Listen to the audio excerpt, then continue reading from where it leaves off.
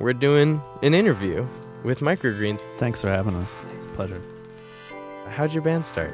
The real story is I was hiking in a far-off land, and I was lost. I just heard this beautiful piano music. Just thought maybe if I find the source of that music, somebody there will save me and find some food at least. And kept following it and found this cave. I found Matt's inside playing some music, and that was food enough for my soul. And I said, "You must come back with me. We must form a duo."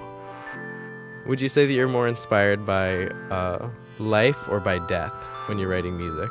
I would say both equally. I think there's kind of a yin and a yang there. That's cool. That's a good answer. That's a very cosmic answer. What is the first live performance that you ever saw? One of my earliest memories is seeing Raffi